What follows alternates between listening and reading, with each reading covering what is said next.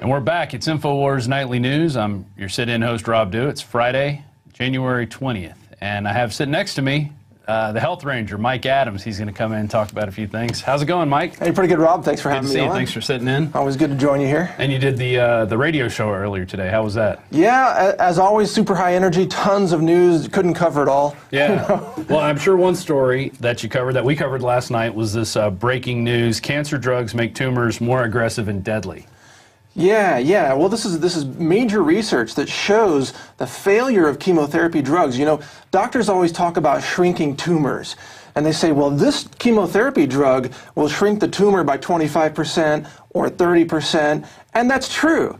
And that's the way they measure the success of the drug. But what they don't tell you is that due to this mechanism that's now been discovered and published in this science journal, this medical journal, that there is a 300% increase in secondary tumors, especially in the lungs, because the original chemotherapy weakens the immune system response to future cancer tumor attempts.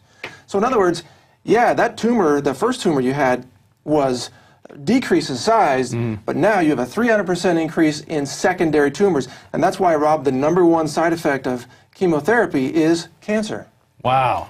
And then what do they make chemotherapy out of anyway? What is it? Well, they're actually derived from drugs that were used, like mustard gas type of chemical weapons used in World War I.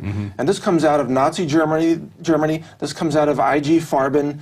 And, you know, the whole Holocaust era of chemicals and crimes against humanity, that is the grandfather, so to speak, of modern chemotherapy drugs, which are so toxic that they damage the liver, they damage the kidneys, and they cause a side effect called chemo brain, where your brain, you're actually dumbed down. It's a dementia-like effect just from chemotherapy. Well, and I've read a lot about, it's usually not the cancer that kills you. They never say the cancer kills you. It's always the chemo. He died, but they cured the cancer as a result. Well, you know, and people who survive chemotherapy, they call themselves cancer survivors. They actually probably should call themselves chemotherapy survivors. Yeah, and so I wonder how this news is going to affect these people, you know, like the Susan G. Komen Foundation and other cancer groups who are out there fighting. You think they're going to take this research and run with it, or you think they're still going to be bought off with the... Well, let's be clear, Rob. The cancer industry today is based on a system of lies and disinformation.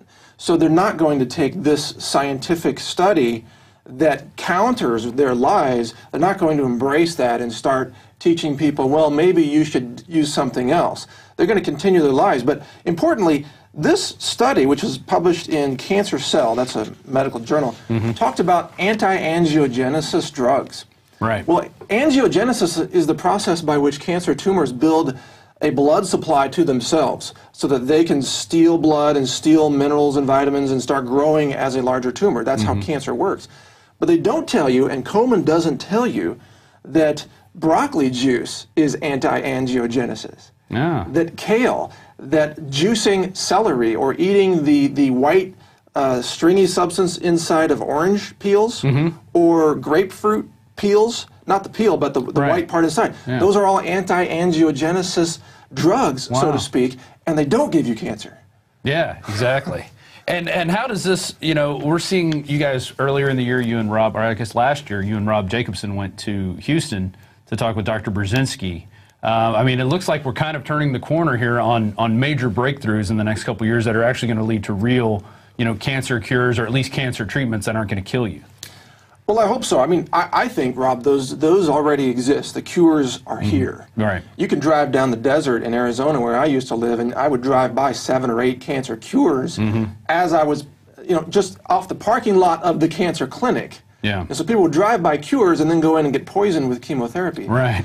Now, Dr. Brzezinski, as you mentioned, is using gene-targeted microdoses of different chemotherapy drugs, but in a smarter way that's less toxic. So he's not totally holistic, but he's a lot more intelligent about making sure that the drugs you do get are going to work with your genetic profile. Right. And that's a personalization of allopathic medicine, which has merit. But the next step is to avoid the poisons altogether and turn to foods, herbs, natural medicines that support your body's ability to fight off cancer rather than compromising it. Yeah, we're going to have a guest next week, Russell Means, who's fighting cancer right now, throat cancer, Yes. and I think esophageal cancer. And he's actually, when he came on about a few months ago, he did an interview with Aaron, and it was about a year from the time that we did an interview with him, and he sounded 100% better than from when we saw him. And, you know, he had just been doing these he was staying away from the chemo, staying away from the other stuff, and trying these other natural cures with some science, some stuff that's going on in Arizona. And so it's going to be interesting to see what happens with his case and what happens with this research. Moving on, another interesting article that we covered earlier in the show. Cyborgs are coming from Mail Online. Living brains implanted with electronic chips to replace faulty parts. And we all know how that could happen, you know, faulty parts. And I love this quote here from Maddie Mintz. Imagine there's a small area in the brain that is malfunctioning. You know, maybe you're questioning the government too much. Or maybe you know... The free will section. Exactly. You know, maybe you ask too many questions. And imagine that we understand the architecture of this damaged area. So basically what they're doing is taking electronic chips and replacing different parts of the brain. They're doing this in mice. So what's your take on this? Well, there's this arrogance in technical medicine where they think that they're going to heroically replace your God-given parts, your biological parts, with their brilliant mechanical parts that never really work, by the way. The mechanical heart kills you, you know, usually in a matter of days, if not hours. The new replacement brain parts that they're talking about, you know, those are not going to be as good as the actual neurons that you were born with and that you developed through nutrition and through living as a human being. So, but there's another concern in all this, Rob. Once they start implanting electronics into human bodies, what are they going to do? They're going to track them.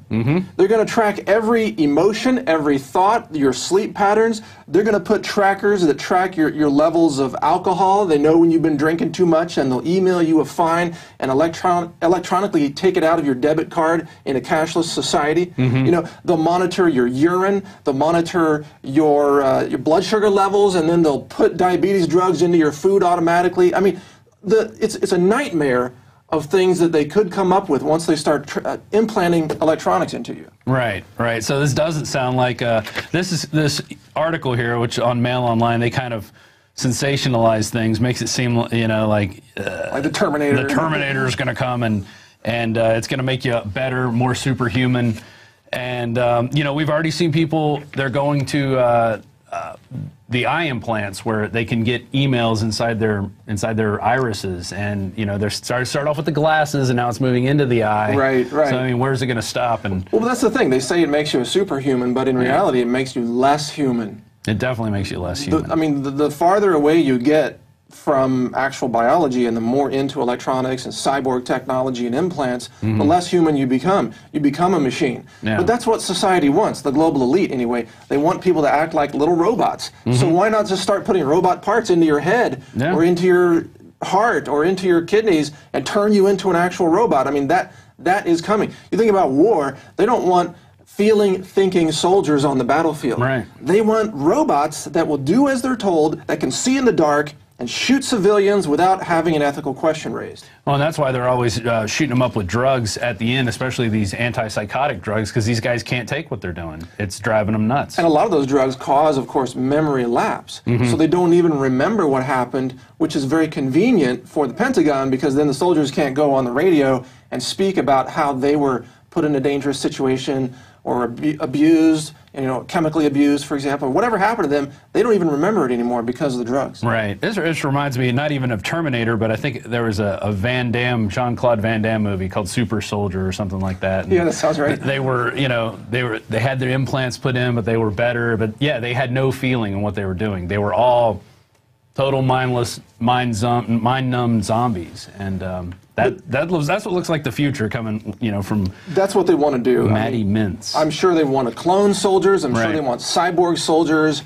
I'm sure they want to raise them in an environment like that movie, The Island. Yeah. Where they're all raised in this fictional environment and told lies about, you know, you can't go to the outside world because it's been destroyed by radiation and so on. Right. I'm sure they're working on these technologies because it is humanity that gives us the hope to stop violence. Yeah. It's people's conscience. It's people's hearts. It's the humanity in us that can actually bring us peace. It's not going to be people playing Xbox, but actually flying drones into places. I mean, that totally removes you from the situation, and it doesn't provide any humanity or any stopgap action. Exactly. You're going in. in. It's a video game. Well, okay, the last thing I wanted to bring up with you, and I talked with you about this last night, was the box that people are put into, especially doctors. You know, if you have a...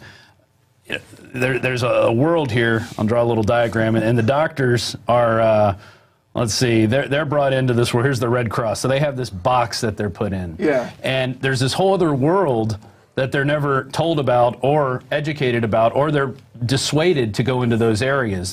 This box is here, and it's got drugs and aspirin and little pills for you to take. And and you know, what's your feelings on this box that they're put in? Well, it's pretty cool that you drew this because it's actually very, very educational. You see, medical school is a process by which those doctors who step outside the box are filtered out of the system, or would-be doctors.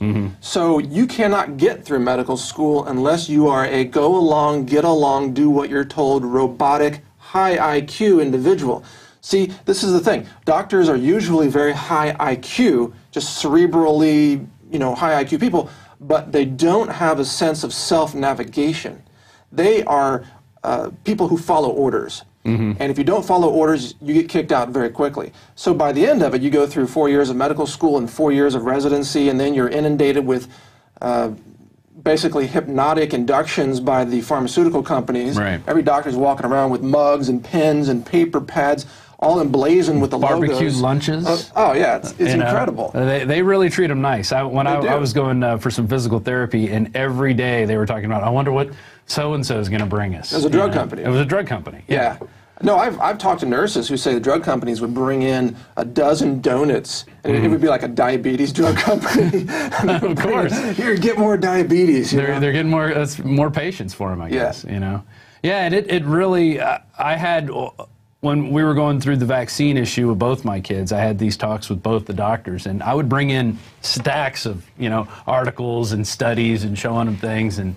You know, they said, oh, well, you've done your research. You've done your research. I'm like, yeah, I have. Well, that drives them nuts, too, because doctors are also used to being right. Right. They're used to being told from the time they're little kids in elementary school, they're always the ones who knew all the answers.